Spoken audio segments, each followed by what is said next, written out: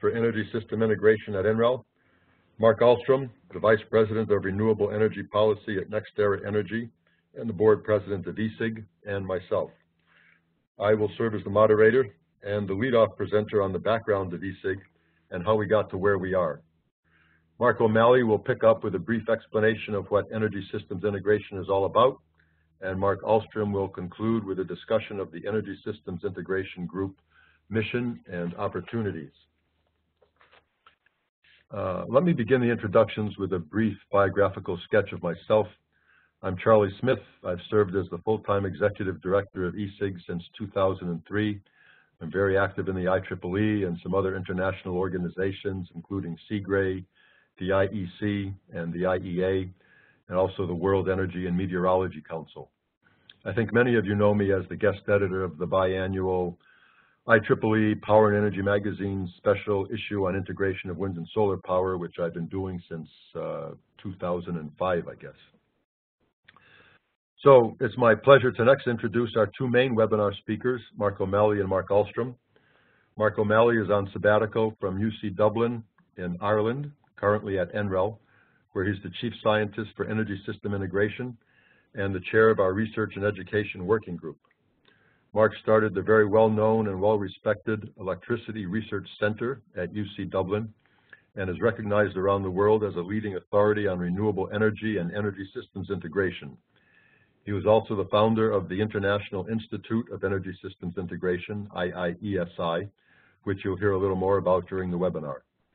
Mark is both a colleague and a good friend, and we're very happy to have him working with us. Next, I'd like to introduce Mark Ahlstrom, Vice President for Renewable Energy Policy at NextEra Energy and the Board President for ESIG.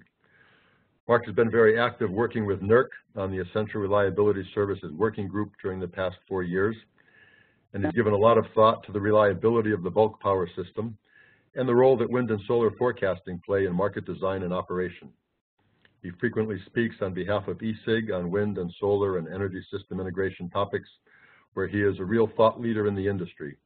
Mark is another longtime friend and colleague. We've worked together on many projects over the years and continue to work closely on ESIG activities. Okay, so that's a little bit of background and introduction, and I'm going to go ahead and get started with the background on ESIG and how we got to where we are. So first, just kind of summarizing what I said, 3 parts of the presentation. I'll give some background on how we got here. Mark O'Malley will talk a little bit about ESI and what's it all about, and then Mark Ahlstrom on the mission and opportunities for ESIG. So it all started in 1989, a group of 6 utilities. They were just starting to see some wind coming into their system. I think there were 3 California utilities. They were seeing more than other folks. Got together and decided they'd like to learn a little bit more about what wind power was all about and what it was going to do to the system. Worked with EPRI and DOE to get a small group started, mostly a self-educational activity in the beginning. And that grew slowly during the 90s as wind spread from California to Texas, to the upper Midwest, to Minnesota, some of the early development places where a lot of activity is still going on. Membership grew slowly. I think by 2003 we had about 50 members, up to 180 members today. The major focus during that time was wind integration challenges and solutions. That was the primary concern and interest. Back in those days, people thought once they had more than 3 to 5% of their annual energy coming from wind, or penetrations in the 5 to 10% instantaneous region, that very bad things were going to happen and the system was going to collapse and couldn't operate a system with so much wind generation on it. And we just kept learning, kept doing and learning and getting to higher and higher levels, and at the levels where we are today, and still learning, still doing. So once we got through the 90s into the early 2000s, really began to recognize a lot of the similar problems and solutions, even though every system was a little different. As you got more and more wind, you started seeing the same issues associated with power system planning, power system operations, the interconnection of the wind plant to the power system, performance of the system during disturbances. And people realized that there was more more to learn than just looking at the plants in isolation, that you really had to look at the whole system, all the pieces operating together, and that's what we did through UVIG in those days, the Utility Wind Integration Group in the very early days. We really spent a lot of time listening and talking to each other, breaking down the barriers that existed between what were really two silos, the power systems folks and the renewable energy development folks. Spent a lot of time building communication and understanding, which was very a worthwhile thing to do. The wind integration literature grew dramatically during that time. Not only the IEEE Power and Energy Special issues, but also we did a full volume of the IEEE transactions on sustainable energy devoted to wind integration. And you look at the literature, the technical literature, you can see that it really blossomed during that time with articles on the integration of wind and eventually solar power on the power system. And as we got more and more, and as the ISOs came into being and played a larger role, the problems of the individual utilities, as far as operations concerned, really diminished with the consolidation of balancing areas once you aggregated the wind energy over a very large region and smoothed out a lot of the variations. And once the ISOs got well operating and had very fast markets with near real-time forecasting, the problems that were anticipated with the operation of the system became a lot less. And that continues to this day. And then by the end of the first decade of this century, around 2010 timeframe, solar began to appear in quite a measurable and remarkable way. Our members said, hey, you know, I'm starting to see a lot of solar on the system, and it looks a lot like wind in the sense that it has a fair amount of variability and uncertainty, and maybe, you know, UVIG could expand and include the considerations associated with solar in the planning and operations of power systems. So we did that, and in 2011 we became the Utility Variable Generation Integration Group to include both solar and wind in our activities. And then the system continued to change and evolve. It was becoming clear by the 2015, 2016 time period that renewables were really going mainstream. They were no longer a sort of strange form of generation that had to be integrated into the power system. They were becoming the power system, a very significant part of the power system. In some circles, they were viewed as a disruptive force. They were going to cause a major change in utility business models. Utilities were no longer dealing with a traditional vertically integrated model of the system, but they're dealing with prosumers instead of customers, people who produced as well as consumed. And the realization dawned that the prosumers and the renewable energy sources were going to be very large contributors to the energy in the future. So recognizing this change, and we spent about 2 years through our board planning process coming up with a strategic plan for what we wanted to look like in the future to deal with this change that was happening. And that's how we got to be the Energy Systems Integration Group, recognizing that all the energy systems needed to be integrated, not just renewables, into the electric system. And the name change, Energy Systems Integration Group, was approved at our annual membership meeting just held in March of this year. One of the things that we realized, and looking back through the UVIG annals, Mark O'Malley found this slide, going back to an October of 2006 UVIG meeting. Look at the Danish power system in 2005 on a couple of week period in the winter time when, for the first time, the wind plant output started to exceed the minimum load on the utility system. And this was really a very kind of forward-looking, eye-opening experience at the time, and has only become more so since that time. Back around the time that this experience was just beginning, Denmark was probably receiving 15, maybe 20% of its annual energy from wind. Today it's receiving around 40% of its annual energy from wind. So this really was an eye-opener and gave people a little bit of early insight into what was coming down the pike. The other drivers that were behind the evolution of ESIG and the formation of ESIG were just a plain old recognition of societal pressures for clean energy and energy efficiency. People want clean energy. They don't want dirty air. They don't want problems with water or land or excess energy or that didn't need to be consumed. So energy efficiency was an important consideration, as well as clean energy. And the pressure began to build on major utilities and corporations globally, from shareholders, employees, and customers, to make the transition, and companies provide what their customers want. Also, the recognition, as I showed in that previous chart, that there could be massive curtailments of clean, zero marginal cost energy, which could be put to better use if there was a tighter link between the electric system and other systems, heat systems, fuel systems, transportation systems. And there was a recognition on the utility side for the opportunities for load growth with further electrification, and also the availability of cheap communications and big data helped move things in this direction. More recently, since the Denmark picture first became clear in the early 2000s, we have a report from Northeast China Grid Company, part of State Grid Corporation of China, largest utility in the world and also a member of ESIG.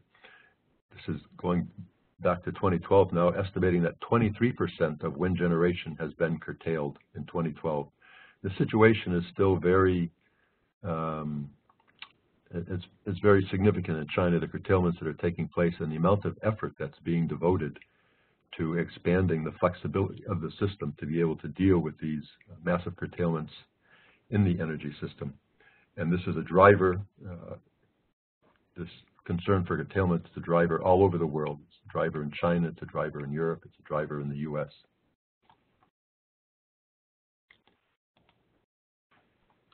So a lot of people trying to figure out what the future looks like.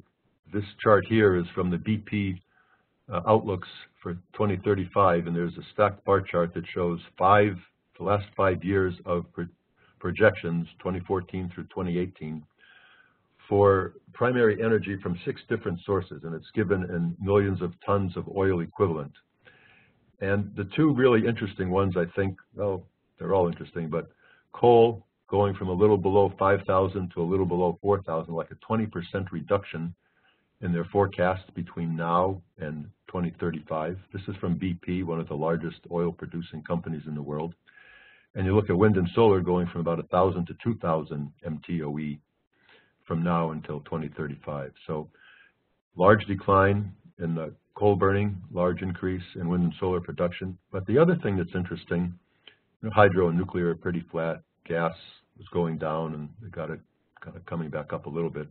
But the oil projection from an oil company, and basically what they're saying is they think that by 2035, the use of oil will probably have peaked, and it's starting to come down a little bit. And I think that's a significant piece of information from the one of the largest oil companies in the world.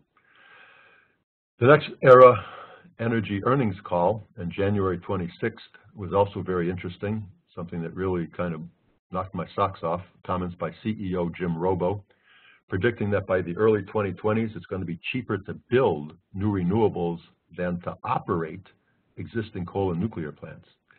And the cost he was talking about were unsubsidized new wind at 2 to 2.5 cents a kilowatt hour, unsubsidized new PV at 3 to 4 cents a kilowatt hour, and variable operating costs of existing coal and nuclear plants of 3.5 to 5 cents a kilowatt hour.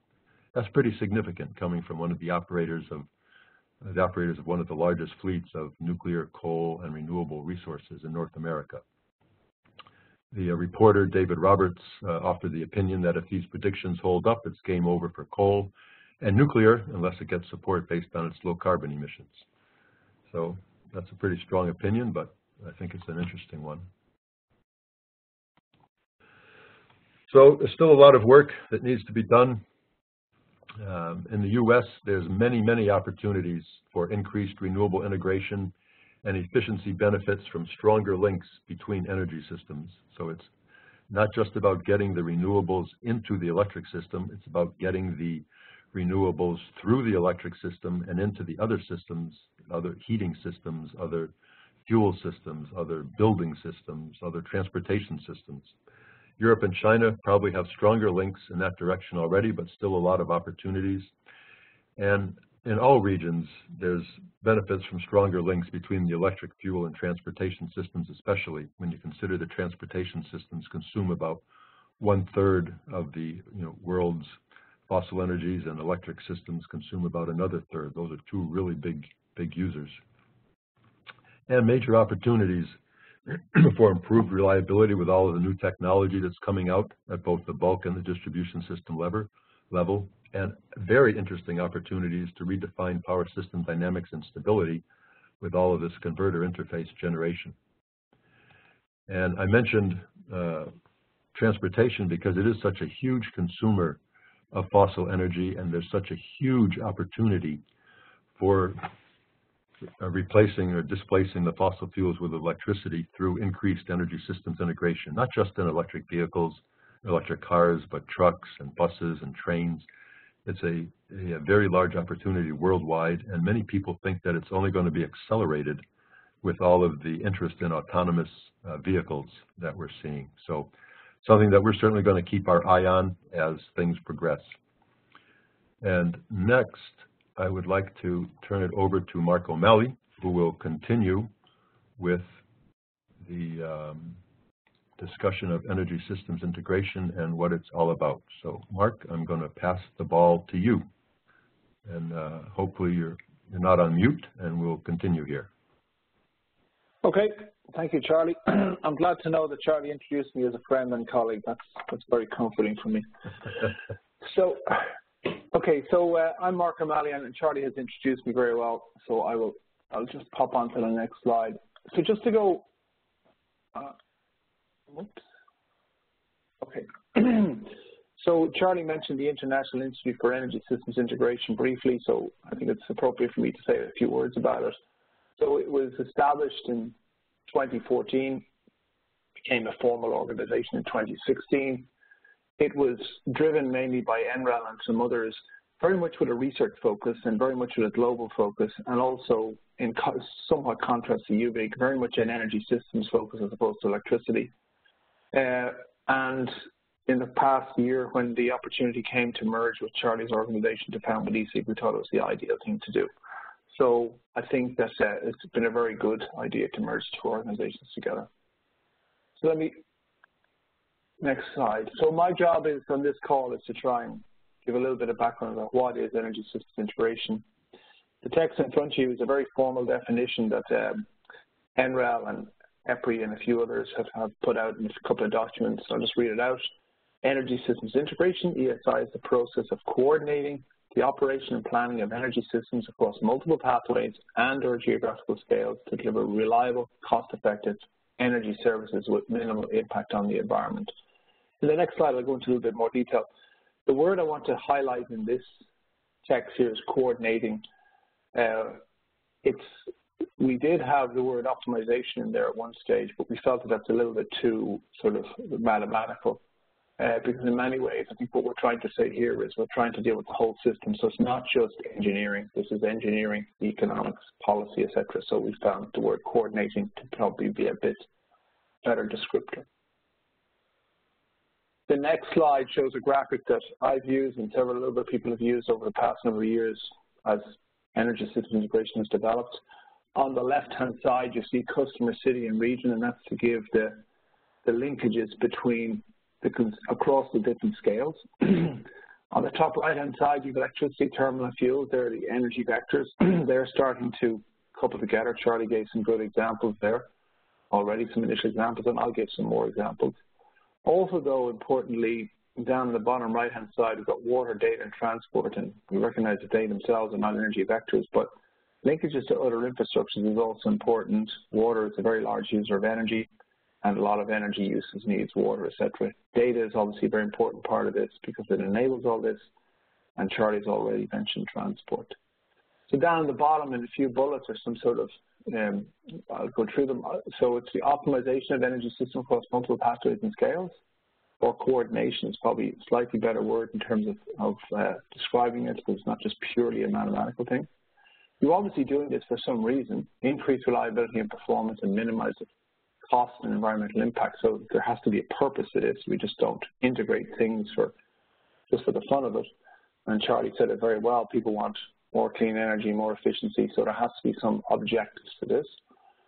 The next point I think is the most important of all, because many people, when they see this figure, they say that's the entire energy system, and in many ways we are dealing with the entire energy system, but we're only interested in where it's most valuable at the interfaces, where the coupling and interactions are strong and represent a challenge or an opportunity. So where there's a coupling across the scales, where it's an opportunity or a challenge, that's interesting from an ESI perspective. Same goes for the energy vectors, and the same goes for the other infrastructure. So it's not the entire energy system. It's at those interfaces where the coupling is strong, and this is a problem or an opportunity. And finally, as I've said before, this is not just an engineering thing. The control variables in this are technical, economic, and regulatory. So in order to sort of give some definition to all that, I'm going to give a few very quick examples. We do not have an awful lot of time in this webinar, so I'll just give a few quick examples. This slide here shows you the monthly wind generation in Ireland in May 2018. This is available on ERGW's website. May is not a particularly windy month historically in Ireland, but if you can see there, it's around about 25% of the electricity comes from wind in Ireland in May. During the winter, it could be up around 40 or 50%, and during the middle of the summer, it could be down around 10 or 15%. Big Ireland's wind penetration at the moment is around 25% on a yearly basis. The next slide then shows one particular day, just to highlight that, on some days it gets very high. And again, May is not a particularly windy month in Ireland, but 9th of May in Ireland, you can see actual system demand and wind. If you look at it, I'd say 40, maybe 50% of the electricity that day was produced by wind. The point of these two slides then, from an energy system integration point of view, is really highlighted by this. Next slide. This is a slide by Michael Milligan from NREL. It shows you a load profile. It then shows you a wind profile over time, and then the net load. And from an economic perspective, if you have wind, it's zero marginal cost, as Charlie said. From an economic perspective, you should try and take it. So if you try and take all that wind into the system and integrate it, the red profile, which is the normal profile that some operators face on a day-to-day basis, becomes the blue profile. And the blue profile, if you look at this, there's some highlights there: steeper ramps, lower turndowns. And it's been coined many times before. With variable renewables, we need more flexibility. So the rest, the balance plant, the other plants in the system need to ramp up faster, ramp down faster, and go down further. So this is the requirement for flexibility. And if you go to ERGW's website and look at the fuel mix for the month of May 2018, given here in the next slide, you can see it's split into coal, gas, net imports, others, and renewables. And you can see renewables is 23.78% in May, and that's, May is a sort of a shoulder month between the winter and summer. So, and like I said, I think our penetration level is around 25% at the moment. But the important point here is that gas is nearly 60%. One of the reasons, and it's not the only reason, that Ireland has been very successful in integrating, it's an island, remember, it's been very successful in integrating variable renewables, is because gas is the other fuel that's involved. And gas has, by its nature and by the design, is essentially a much more flexible generation than others, like, for example, nuclear and coal, which will be much less flexible. The next slide, I think, shows that. So gas grids have storage, illustrated here in that pipeline on the left, and gas generators are flexible. I mean, remember, a gas generator is essentially it's a combined cycle gas. A gas turbine is essentially the same technology that drives a jet engine on a plane, and they're incredibly flexible, very easy to start, very easy to ramp up, etc. So one of the reasons that Ireland has had success at integrating renewables is because of the link between the gas system and the electricity system, and that highlights an example of energy system integration. So I'm going to give two more examples. Like I said, there's many, many examples, but here's another example. I'll just do this in one slide. So this shows heat and electricity coupling. So on the top left-hand side of this slide, we have transmission lines, and then it's not a very high-quality picture, unfortunately, but on the next to it on the right-hand side is a thermoelectric storage heater. essentially storage heater, electric storage heater. There's a piece of work that we've done in Ireland about looking at thermoelectric storage heater and what advantages they bring to the system. So this is from the consumer to the national scale to highlight the integration across the scale. So this is from the consumer's home right up to the national grid. This is in terms of these thermoelectric storage heaters being controlled by the system operator. So that's the integration across scale. But very importantly as well, on the left-hand side, you see the little comic showing heater on, thermal comfort, reserve provision call, heater off, provide reserve, might cause thermal discomfort. It's very important in any of this that the consumer requirements act as a constraint on the operator. And the reason I highlight this is because this is not just about technology, economics, and policy, but it's also about the consumer. Some of our, in iiESI and now in ESIG, some of our new members and new people are very interested in social sciences and human behavior, and that's a very important aspect of this. And on the right-hand side and the bottom are some results from this piece of work we did, and if you notice, heat output and heat requirements are identical, which is exactly what you want. This is a simulation showing providing, in this case it's load shifting, but you must do it in a way that does not impact on the comfort of the consumer. I want to give one more example. This is, I call this poorly coordinated policies. This is an image that comes from our colleague William Dasley from KU Leuven. And it's to represent what's happening in Europe at the moment to some extent. Europe is very keen on increasing, reducing carbon. It's got a lot of subsidies for renewables. So you can see wind and PV there on the left on top of the iceberg. And they're pushing off the edge into the killer whales now. They're pushing off coal and gas. However, you would think that the ETS, the little seals on the bottom in the sea, this is the emissions trading system. Because coal has twice as much carbon approximately per kilowatt hour produced, it's got two seals dragging it off because it produces twice as much carbon. But because the carbon price, the ETS system in Europe is essentially not functioning, it's not giving a proper price for carbon. In fact, what's actually happening in Europe is that gas is coming off the bars, not coal, which is not what you'd want. So the policy here is a lot of subsidies going into wind and solar, but in fact, because of interactions between these different policies, it's actually gas that's closing. So from a carbon point of view, that's not exactly what they wanted. So it's to show that this is not just, integration plus the physics, but also from a policy perspective, you must make sure that the whole thing integrates well together. So that's the few examples. I will now pass the ball over to our next speaker, who's Mark Ahlstrom, President of the ESIG Board of Directors. He's Charlie's boss. So he's the VP for Renewable Energy Policy for NextEra Resources. So hold on there, let me just do this. Okay, Mark, I've passed this to you. Thank you, Mark. We have an awful lot of Marks here. Thank you very much. I want to just kind of set the stage now for why the organization is taking on this much broader scope of energy systems integration.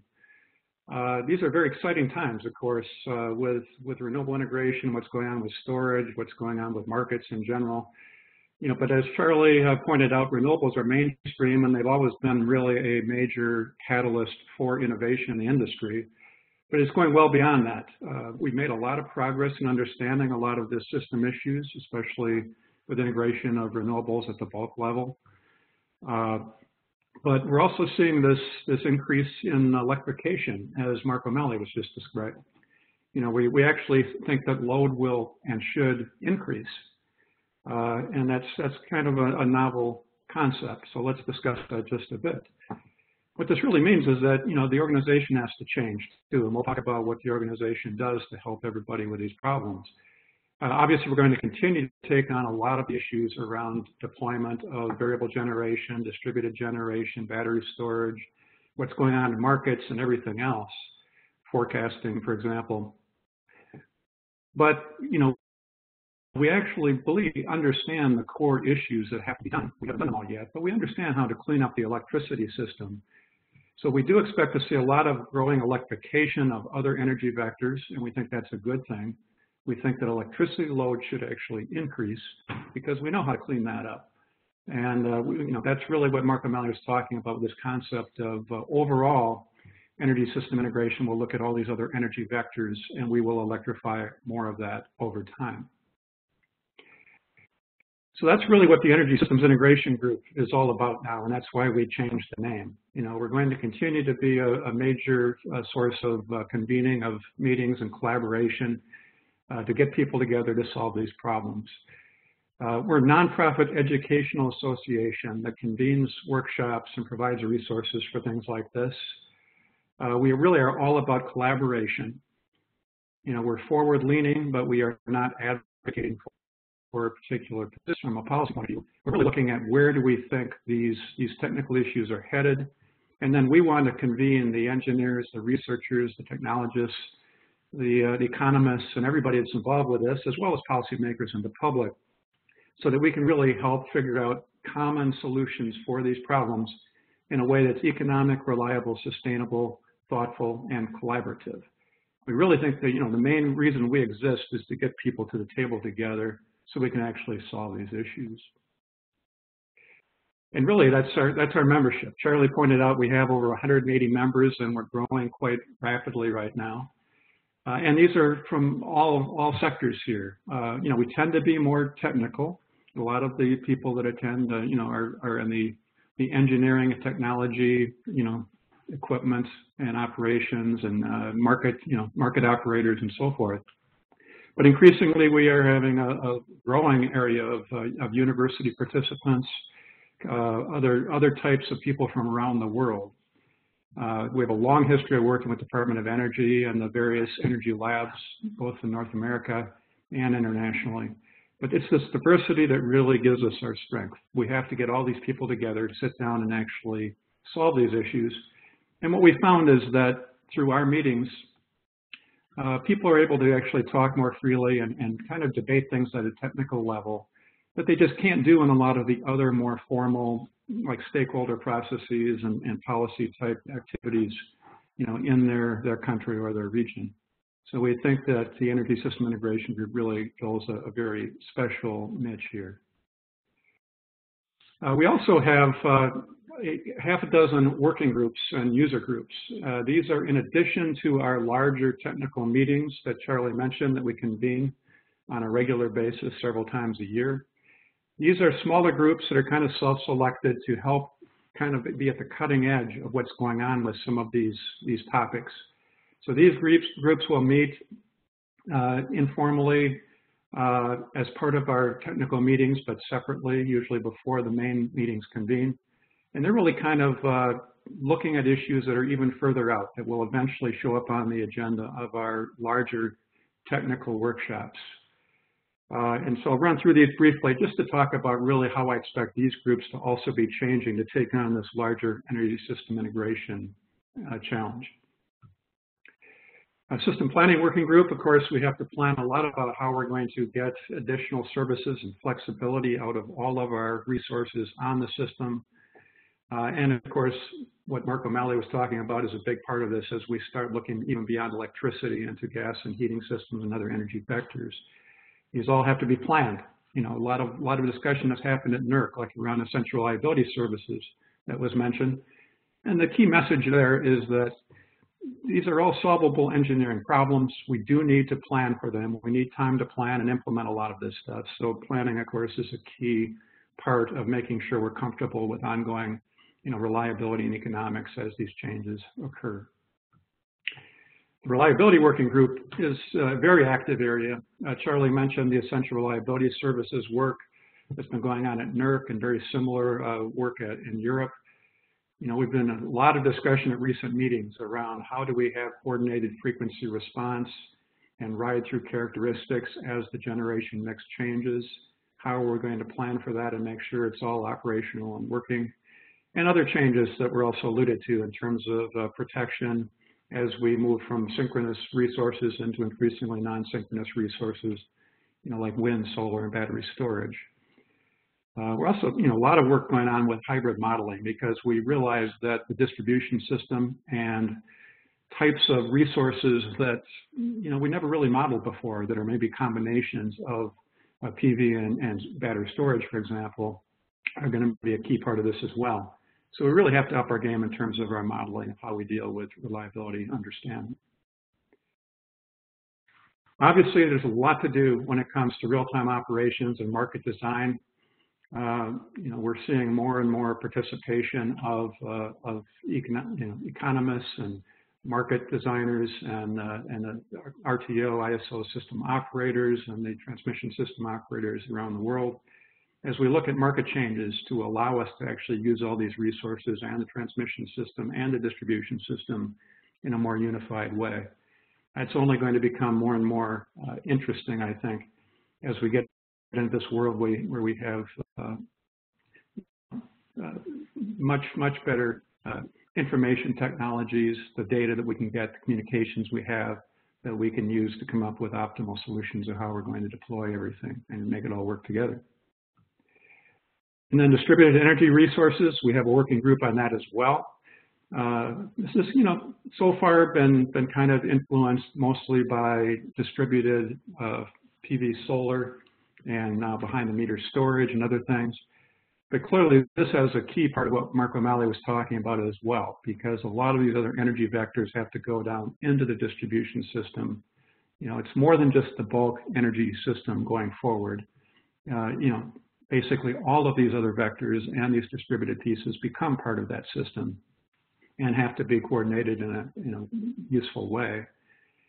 Obviously, it's a lot of short-term work as even the distributed energy resources we have now be more tied in with reliability through things like the updated IEEE 1547 standard here in North America and similar work that's been done in Germany and elsewhere on reliability contributions for distributed resources, because this all has to work together and stay reliable. And Mark O'Malley talked a bit about this new research and education working group that really is being led around the whole concept of energy systems integration. They're working on a research roadmap. They're working on a massive open online course to help educating on this, because it really is kind of the cutting edge of what has to be, what we have to educate people about. And they're also really leading our push for the organization into an even more global sort of context. We'll be starting up some new meetings under the ESIG banner, international here, like London in March 2019, which will be our international meeting on energy system integration. And so we really view that as pulling in a much stronger research and global reach for the organization. And then the last of the groups is a very well-defined operations and maintenance user group. This is really looking at once these sort of resources become rather mainstream, as has happened with wind and now solar. We find that our members really want to understand how to operate those resources better. And so this is a separate meeting. We get about 150 people together every spring and fall on a focused meeting just on operations and maintenance. And they go into great detail, sharing best practices and suggestions about how they can operate different types of plants, in a better way. This has OEM-specific roundtables, where if you own a particular type of equipment, you can actually sit down with other people who are also operating that and really kind of share your experience with that. We found this to be a very, very dynamic area. And already it's expanding beyond wind and solar into substations and storage, and expect it to grow into energy system integration type topics as well. Let me just emphasize that, this energy system integration group is increasingly global. I mean, we've had global members for decades, but we're seeing a lot more going on now around how we share best practices from around the world, how we solve these issues together. And we're all about doing a lot of things collaboratively. We have a lot of jointly sponsored workshops around the world. We bring in speakers, from all parts of the world for all of our workshops. And we're increasingly trying to do a lot of collaboration with all other types of labs and organizations and international organizations, as Charlie mentioned, and they're listed here. So this really expands on a long history of us of convening meetings to bring people together. And increasingly, we have to do that in a collaborative fashion with other organizations as well. So really, I just want to emphasize that the Energy System Integration Group is all about energy systems, not just electricity, not just renewables, but how we're going to make this entire system work together in an increasingly interconnected way. Our organization is really about solutions. It's not about advocacy or policy in the traditional sense. It's getting people who really have the technical understanding of what has to be done together so we can solve these things in a collaborative way. And that means all the industry players, all the different industries and energy vectors, and all the regions of the world have to get together and figure this out together. So to summarize, you know, ESIG is, I think, one of the best places to go, period, you know, in terms of really sitting down to solve these things in a way that is economic, reliable, sustainable, thoughtful, and collaborative. We have to get people from across the entire spectrum, you know, from the technical to the economic to the policy to the operations to planning, you name it.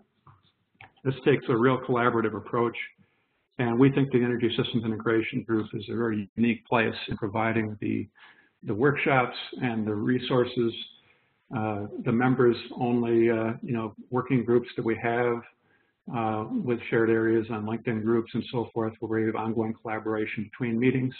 You know, our website that has resources for everyone, and the archive of the material that we put together, and then we share through our meetings and our workshops on a regular basis.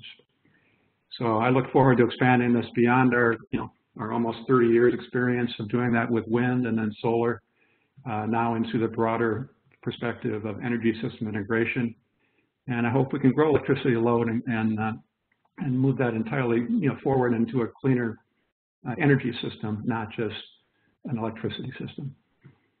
So with that, I think we'd be happy to take questions and talk about this further. Thanks. Mark, thank you very much. And Mark O'Malley, thank you. I just would remind people that we have a question and answer box in the lower left. We left about 15 minutes to cover Q&A at the end here. I see we have one question, but before we get into that question, let me ask a question that the two Marks can respond to kind of set the stage for some of the other questions. I get a lot of people telling me, hey, Charlie, you know, the electric system was complicated enough. You know, it was all I could do to keep up with what was going on in transmission and distribution and planning and operations. And, you know, to become an expert in anything was very, very difficult. How in the world can we really get our arms around energy systems integration and become expert in everything in all of these other energy systems? And I'd like to give Mark and Mark a chance just to take a little bite at that question. So which one of you would like to go first?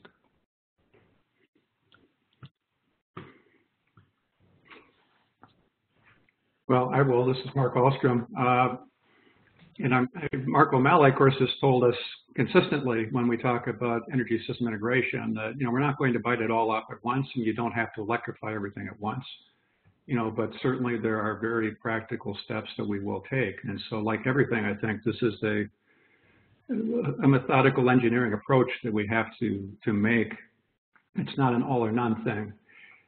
But I would emphasize that I think what renewables have, you know, one of the reasons they've catalyzed a lot of the work that we're doing in the energy sector is the increasing use of digital controls and inverter technologies, which on the one hand is very disruptive because we had so many decades of dealing with, you know, synchronous generators are just nice, big, heavy spinning generators. And so there's some issues and some teething pains there that are being worked through. But that digital type approach permeates all this. And I really often say that, you know, the energy system is kind of the last holdout for the digital revolution that's going on. You know, everybody else is already going, you know, massively digital, big data, cloud computing. I mean, it's there's a lot going on there. We're going to see more of that. So I'm not at all afraid of the complexity or the amount of data or computing that's really necessary here. You know, I think that we will figure that out. Complexity is not really a bad thing. You just have to come up with good architectures and approaches for dealing with that so that you can manage it and get the advantages of all that information. Yeah. I'm still waiting for digital kilowatt hours to be sent as email attachments to my house so I can unhook. So, Mark O'Malley, would you like to take a crack at it? Yeah, Charlie, I'll take a different perspective on that. I think that one thing is that we could all live as long as you, Charlie, and then we could become expert in everything. But since most of us are not going to live as long as you are, considering your age, that's one way to do it. But I think the way to do it is, from my own experience, is that you need people who've got depth in their own expertise area, whether that's electrical engineering or whether that's social science or economics or policy or whatever. And they need to collaborate with each other, because there's no way that an individual could become a real expert across the whole range of areas. So that's why I think ESIG is such an important organization, that it enables that. I mean, from my own perspective, I've been working on integration renewables for 20 years. I think I know some parts of it reasonably well, but what I found is that as you get to very high penetrations, you start having to consider other things much more seriously than you did before. And you have to start working with experts in the field. So I think that one of the reasons why ESIG is such a good idea is because in order to solve these problems, we have to collaborate. That's a very good perspective, I think. I would also just add one thought to that, the electric system is still the sort of the central pathway, if you will, central connection, central link between all the others, and it's going to continue to be a very important, critical part of it. So it's not like we're going to lose our focus on the electric system to focus on the gas system or on fuel systems, but as Mark says, the specialists from different areas will work together. I've been working on this for 100 years, like Mark said, and I still haven't mastered it all. Okay, so I see we have a question about launching a nonprofit group advocating for power to fuels on the West Coast, and curious about who to coordinate with in NREL and ESIG. So who do you think a power to gas group should coordinate with in NREL, Mark? I'm sure I could find someone sends me an email afterwards. But just to put an international perspective, power to gas goes on in lots of, I would suspect that power to gas is very strong in Germany as well, just to give an international perspective on this. Yeah, I mean, I'm willing to take an email from somebody if they want to talk about it.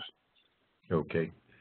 And as far as ESIG goes, probably our system planning working group is a good place to bring that question up.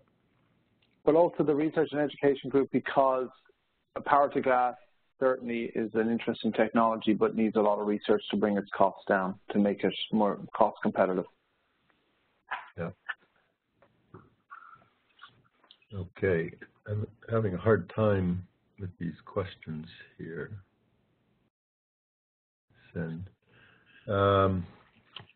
Question from a graduate student asking about how they might get involved with ESIG in the Boston area.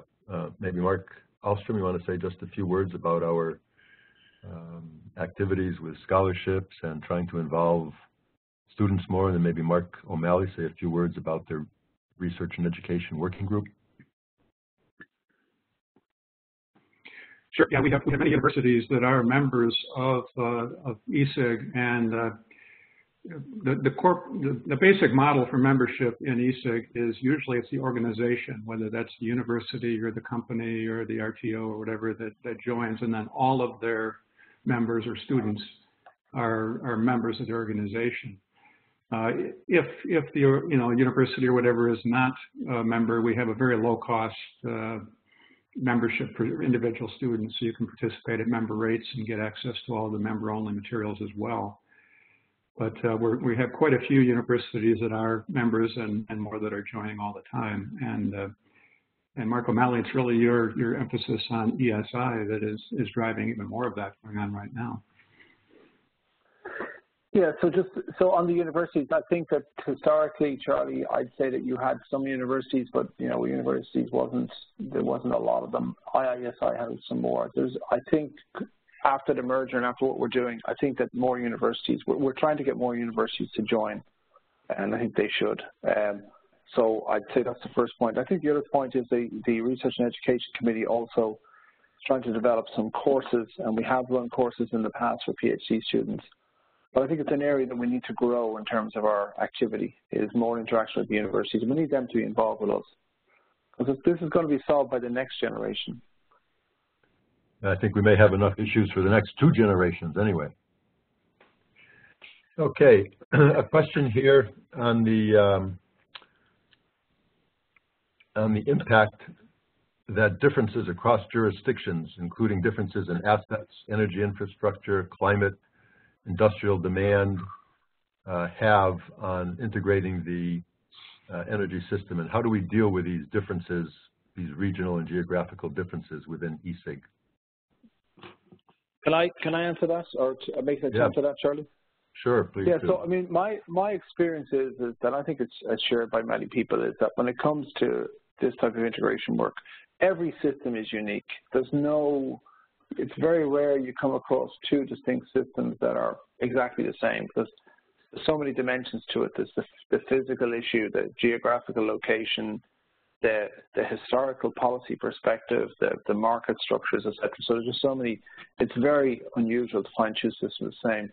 So every system solution is unique, and I think that is an important point to make. And I think what it is, and that, so people can learn from some fundamental understanding from other systems, but every system must generate its own particular solution. I think that's why it's so important to educate the world about this. I don't think you can buy the solution off the shelf. I think you got to learn some of the fundamentals and then apply to each system. I would just add too that, yeah, you're right that every system needs kind of to be in some way customized and optimized for its particular current state of its jurisdiction and its policies that are in effect. But you know what we're doing these days is pretty amazing ways to build and optimize that through a lot of the machine learning type, data science kind of activities now. So by understanding the various components really well, through ESIG and by sharing information with each other, I'm very confident that there'll be many vendors and utilities and others who will come up with very optimal solutions for these complex spaces. Yep, a lot of work out there to do for sure. Here's an interesting question, talking about the fact that engineers are very good at solving technical problems, but maybe not so good at solving political problems. And a lot of the problems that we face in the future are political or policy problems, as Mark showed in his slide with the power plants falling off the cliff with the wee animals in the ocean there. So how are the political hurdles being dealt with, or how do we propose to help in this area, or can we help in this area? How can we make a difference in helping to solve the non-technical and non-economic issues that affect the future of energy systems integration? So can I'll give an answer to that, Charlie. Go ahead, so without naming names, I had a phone call from a diplomat, a very senior diplomat I won't say the country where they're from or where they are, and about this whole issue, and they wanted some insight about what the problem was. And I mean, I came to the conclusion that the problem wasn't really technical; it was really a political issue. That technically what they were asking about could be achieved, and they agreed. What they did say to me was that they need people like us to give them the information in a succinct and clear way that they can then use it politically. So I think we're not a political organization, so we're not getting involved in politics, but I think we can give the political people the information in the right way that they can use and make sure it's factually based and they can use it. So I think we can definitely help, for sure. But I agree with the question. A lot of the problems are political; they're not actually technical. But at the same time, you need all the technical and the scientific background to be correct, and you need to educate these people about it. Yeah. We really need translators, I think, that can take these complicated, multi-dimensional sort of technical issues that we're talking about here and express those in common language and tell people what's important. And, you know, that's what we really work on developing in a lot of our workshops as well. You know, how can we get common understanding and then move beyond the technical audience into the policy and the general public? Yeah. Legislators and regulators have a very important role in the future of the entire energy system, and I agree. It takes a very special talent to be able to synthesize and distill all of the technical information that's out there into something that's understandable and actionable by the policy folks. So that certainly is an area where we can help. One of our commenters notes that we've been talking about flexibility and ramping for a long time, and hoping that we're going to spend as much time talking about oversupply in the future, and asking if oversupply is a priority, or I would say a concern moving forward. So again, Charlie, I'll jump in. I mean, just to say that, and we're getting a little bit down into the weeds here, but curtailment of renewable energy is a form of flexibility. So that's the first thing. It is actually flexibility. However, if it gets to be a lot, it becomes an economic issue. I think that's one of the reasons why, you know, we're looking at this energy system integration, is that we need to sort of take the excess electricity possibly from wind or solar and electricity system and put it into another energy vector. So I think it is a very important thing. But again, I'd stress, I don't think curtailment in itself is a bad thing. It's a little bit of curtailment, I think, is actually a good thing, because it shows you probably designed the system just right. But a lot of curtailment is a bad thing economically, and therefore I think that's why we have to work. That's why that question earlier on about the power to gas is so important. That's why the whole issue of dumping electricity into heat or into cooling or into transport is so important, and that's one of the sort of the reasons for existence of ESIG and this initiative. Yeah, I agree. You know, some curtailment is not a bad thing. It actually gives you more flexibility. What we really need is an increasingly flexible, controllable, you know, visible type system in some way, so that we can coordinate all that. And I think when you look at the transportation system and the fact that it consumes about as much primary energy as the electric system does, that it really highlights the critical nature of the electric system and serving as a pathway for channeling that oversupply into areas that are undersupplied, which the transportation sector is at the current time. Okay, I'm going to ask one last question before we close down here, and that's about kind of an age-old question on DC grids in the residential area. Batteries, PV cells, a lot of loads are DC. What do you see as the outlook for DC networks in neighborhoods, if anything? It's not an area that I'm spent a lot of time thinking about, but I mean, I think I mean, let's be clear about it. PV is essentially DC. Why do we convert it to AC? So I think there's definitely opportunities for it. How much, where, I think is all system dependent. Again, goes back to my point that every system is different. So I think there's definitely opportunities for it. It will depend on the particular circumstances, and I think it'll definitely grow, though. It's an age-old question. I think people have been asking that question for 100 years, and there's opportunities. It's got as much to do with standards and economics as it does with technology, but something that people will continue to be taking a look at, I think. Okay, we've reached the top of the hour, so we're going to need to wrap it up. As I mentioned earlier, an email will go out once the presentation and audio file have been posted. Let you know where it is. You'll be able to download it. We really appreciate your engagement, and we look forward to seeing you at our next webinar. It's going to be June 12th at 12 noon Eastern. The webinar will feature Ulrich Faken, the CEO of Energy and Medio, a German energy management and wind and solar power forecasting firm. They've been an active participant in UVIG and in our forecasting workshop for many years. The webinar is going to give background on forecasting for virtual power plants and what that's all about. Again, it's meant for both existing and prospective members as an opportunity to develop a better understanding about the value of forecasting for an emerging area, both in Europe and in the US and China too. It will also serve as an interesting backdrop for our forecasting workshop the following week in St. Paul. I wanted to mention also the jointly sponsored webinar series from NERC, EPRI, the North American Generation Forum, and ESIG on the topic of inverter-based resources. Further information on all of our webinars and these meetings can be found on our website at www.esig.energy under events and in our newsletters and informational emails. So thanks again to everyone for your participation. We look forward to seeing you the next time around, and everybody take care in the meantime. Thanks, Charlie. Thank you.